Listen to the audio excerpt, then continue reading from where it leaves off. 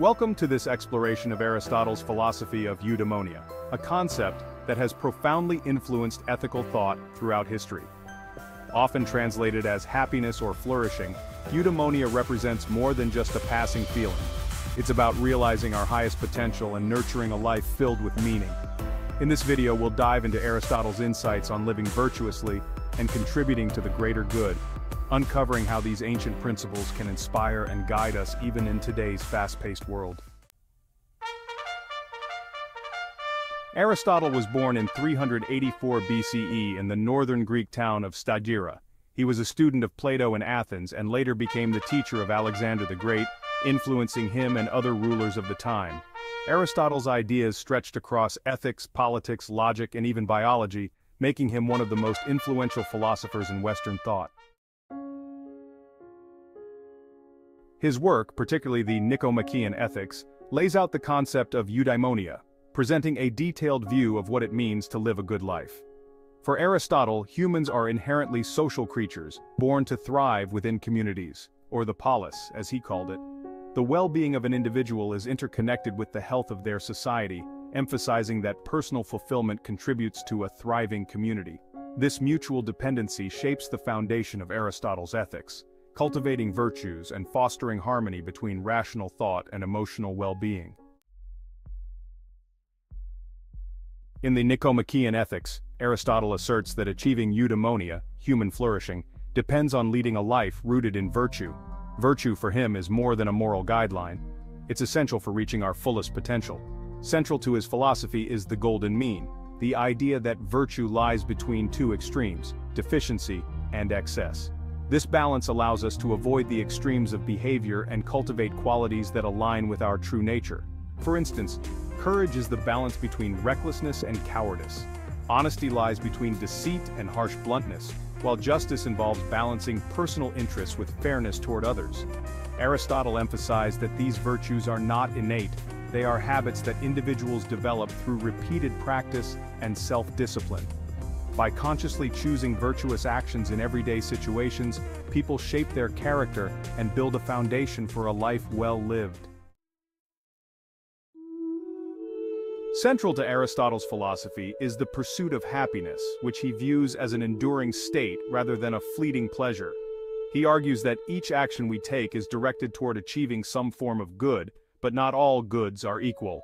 For instance, pleasures such as wealth or physical comfort are lower forms of happiness, while higher forms of good, like intellectual achievement, meaningful relationships, and moral virtue, offer deeper fulfillment. While Aristotle recognizes that material pleasures have their place, he insists they are insufficient for true happiness. The highest form of happiness, he believes, comes from virtuous activity that aligns with reason and moral excellence. This is not a passive experience but an active pursuit. Striving to live virtuously by harmonizing our rational and emotional aspects creates a deeply fulfilling life, grounded in reason and integrity. Imagine someone embodying virtues like honesty, courage, and justice in daily life. They communicate truthfully, face challenges with resilience, and treat others fairly, thereby strengthening their character and building trust within their community.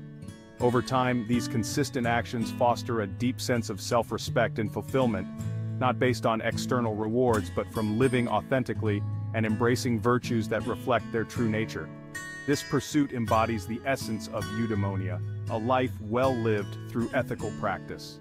For Aristotle, a good life is one committed to virtue, where ethical conduct is prioritized, not only but for the benefit of others.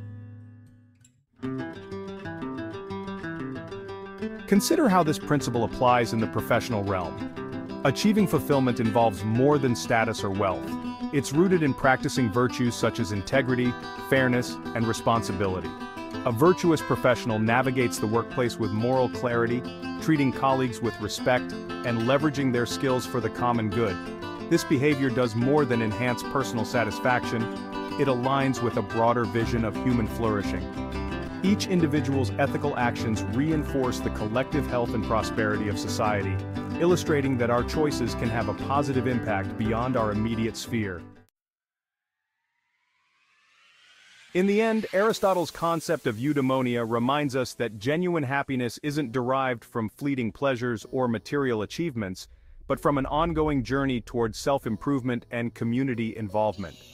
His philosophy suggests that a life devoted to virtue, guided by reason, integrity, and ethical principles, enables us to realize our highest potential and foster the well-being of society as a whole. Thank you for joining this exploration of Aristotle's timeless wisdom.